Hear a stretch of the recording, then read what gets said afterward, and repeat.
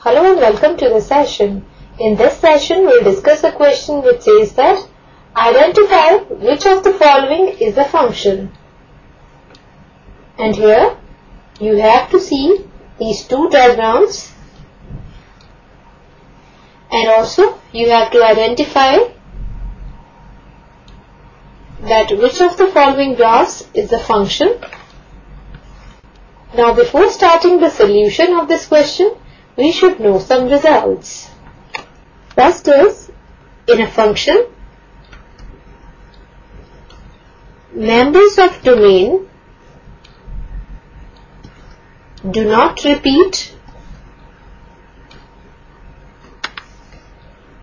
So, for every value of x, there is only one corresponding value of y.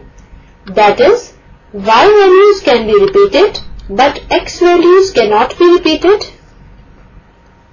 And also, we can check this by performing a vertical line test. Here, if a vertical line intersects the graph at one point only, then it is a function. And if it intersects the graph at more than one point, then it is not a function. Now, these results will work out as a key idea for solving out the given question. Now, let us start with the solution of the given question. Now, in the first part, we are given a mapping. Its domain is the set containing the elements -3, 6, 7 and 11, and range is the set containing the elements 2, 5, -8 and 4. And here the relation can be written as the set containing the ordered pairs -3, 2, -3, -8, 6, 5, then 7, 4 and 11, 4. Now, we know that in a function, for every value of x, there is only one corresponding value of y.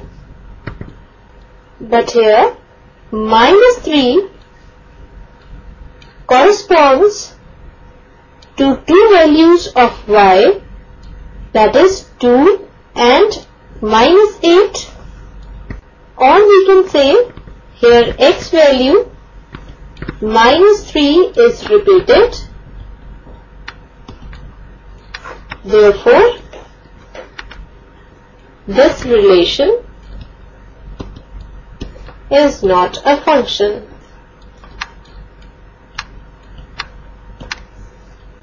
Now, let us start with the second part.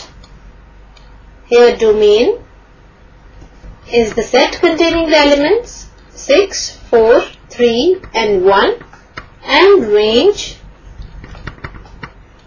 is the set containing the elements -2, -3, 5 and 7. And here the relation is the set containing the ordered pairs 6, -2, 4, 5. The next ordered pair is 3, -3. And the last ordered pair is 1, 7. Now, here you can see each element of x corresponds to exactly one element of y. That is, 6 corresponds to -2, 4 corresponds to 5, 3 corresponds to -3, and 1 corresponds to 7.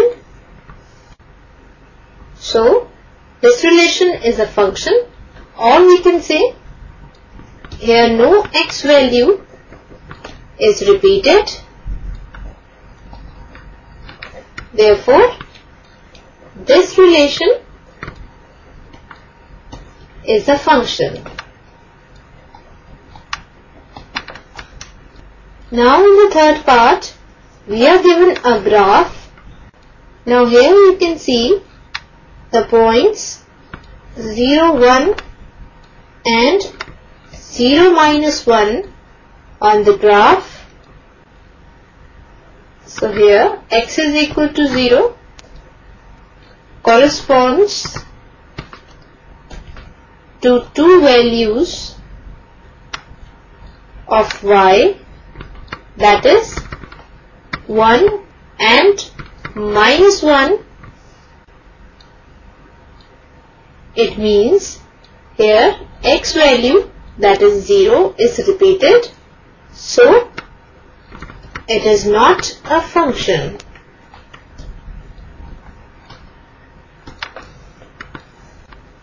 And now let us start with the fourth part.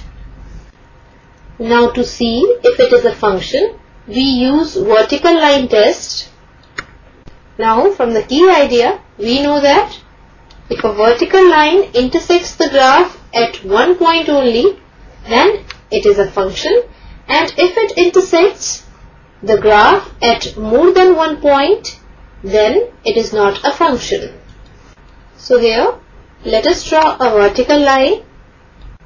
Now here we have drawn a vertical line, and we see that this line intersects the given curve at one point only. So it is a function. And this is the solution of the given question. That's all for this session. Hope you all have enjoyed the session.